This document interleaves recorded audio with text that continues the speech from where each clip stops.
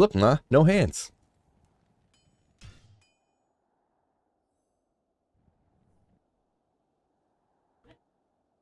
I'll show you how to do that right now.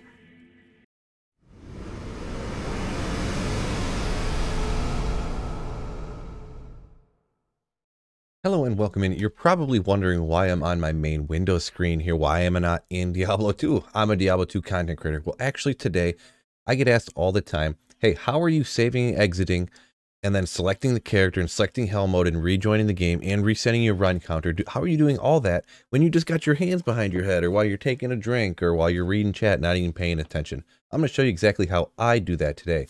Now, there's going to be a multitude of different ways that you can do this. This is specifically how I do it. Maybe you have different software where you can do it, but to start off, I don't know if you can see it, but I have a Razer mouse. That's a little Razer emblem right there, and it's green.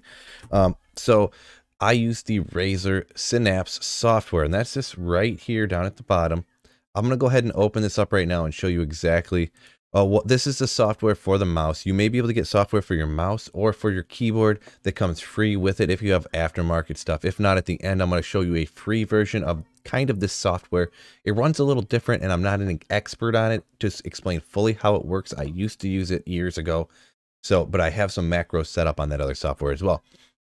So there's all different kinds of stuff. This is completely controls the mouse. Mainly I come in here and do the lighting. I can change the colors. I can change all different types of effects. But more specifically on mine, it's called a macro, is how you click one button, just one button, and then you can have it do a whole different lines of commands to do anything you want to. So we'll go around the macros. I have ones that I used to use for video editing, or I still do occasionally. I have some that I used to use for old Diablo 2, or this one that I used to use to type in player 7 difficulty before I knew about the command lines trick in the startup menu, or actually after the new patch. You won't have to worry about it at all because it'll stay on the same player's difficulty until you change it. But that's one I used to use, haven't deleted it yet, but this is the one that I use right now. So if you don't have a run counter, just forget about this top part. But holding down Alt and hitting Q, that's how you reset the run counter to go to the next run, and you reset the timer. Now the next one, come down here, you hit Escape, so that brings up the menu. Then this right here is actually my arrow pad on a 60% keyboard like mine. When you hit the up button, it actually says number 8, which would be like the up arrows on the number pad, I suppose. Then the next thing you have it do is hit enter, because you went from return to game up to save and exit, and then you hit enter on the keyboard and that selects save and exit. Now this 2.8 seconds, that's how long it takes for my game in order to load the main menu. Now yours might differ depending on how fast or slow your computer is. Maybe yours is real fast, it does it in a second. Mine, through trial and error, I figured out it took roughly 2.8 seconds. This almost 2.9 seconds. So then that's me hitting enter again to select starting for single player, not online. Then the up is release. And if I didn't mention that before, the down is pushing down and the up is then releasing the key. So this is hitting enter right here. And then you hit H and that selects hell. So this is selecting the single player. This enter selects the top character on your character list, which will always be the last character that you played. And then H will select hell difficulty. To be honest, I don't even remember what normal and nightmare is. One of them's N, and then maybe M is nightmare. I can't even really remember, but I do know if you hit H, it takes you to hell difficulty. So that's it right there. That's how you reset the run counter. That's how you save and exit.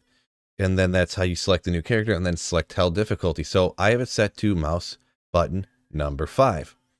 So that's one of the mouse buttons on the side of my mouse right here.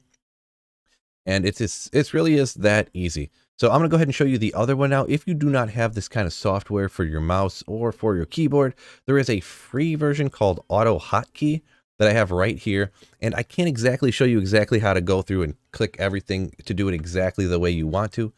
But what I did is I just looked up YouTube videos how to do it. I figured it out and I got my own macros. Once you do make them though, I brought them out here. You can see them up here. My mouse is right here in case you're struggling to find it. When you run these, actually, we'll go select hell and the character. It's the same thing that I just had. This is what I used to use for regular Diablo 2. All you have to do is double click on this and boom, it's ready to go. It's programmed for actually a mouse button I don't have. I programmed it for the number 0 on the number pad specifically. So it'd be right next to my mouse hand and I can just go boop and hit it real quick.